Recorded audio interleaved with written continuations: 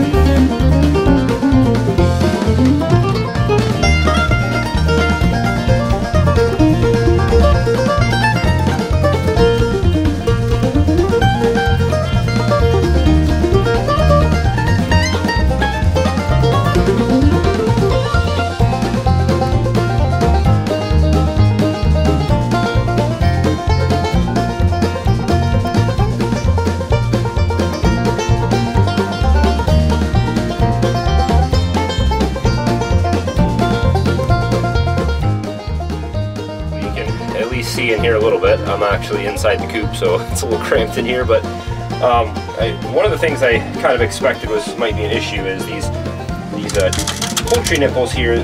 When the chickens drink out of them, they do drop water. Most of the water falls into that clean out tray, into the wood shavings, and kind of gets soaked up and evaporates or whatever.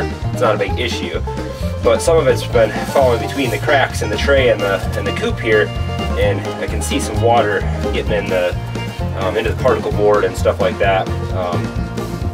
Probably won't be an issue short term, but long term that's going to end up rotting that out. So I have a piece of an old inflatable pool toy of some sort that popped, and I think it was some type of a flotation deal, and I just saved some strips of the whatever this is, vinyl, and so I'm going to kind of staple that up in here to kind of direct the water into the tray so it doesn't get back, in between this crack here. So that's what I'm going to be putting in here.